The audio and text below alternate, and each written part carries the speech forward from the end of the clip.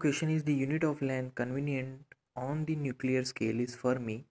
Nuclear sizes obey roughly the following empirical relation: R is equal to R0 a raised to 1 by 3, where R is the radius of the nucleus, A its mass number, and R0 is a constant equal to about 1.2 Fermi meter.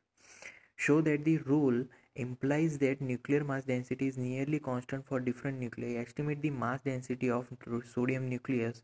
Compare it with the average mass density of sodium atom. Now, simple, density is equal to mass upon volume. Now, what is mass formula?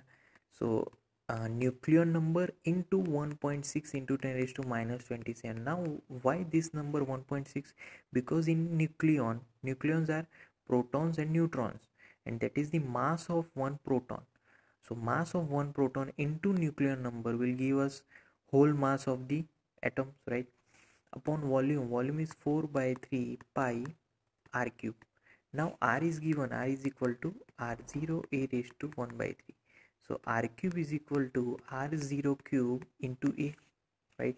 So put this formula here, right? We will get A into 1.6 into 10 raised to minus 27 upon 4 by 3 pi into R0 cube into A.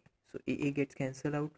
So now we are left with 1.6 into 10 raised to minus 27 upon 4 by 3 pi into R0. R0 that is given 1.2 into 10 raised to minus 15, right? So R0 cube is there. So I have to write here cube of that. So by calculation or by calculating all the terms, we will get density, right? So mass density of sodium nucleus, that is the mass density of sodium nucleus, and we have to compare it with the average mass density of sodium atom, which is 584 kilogram meter 3 inverse, right?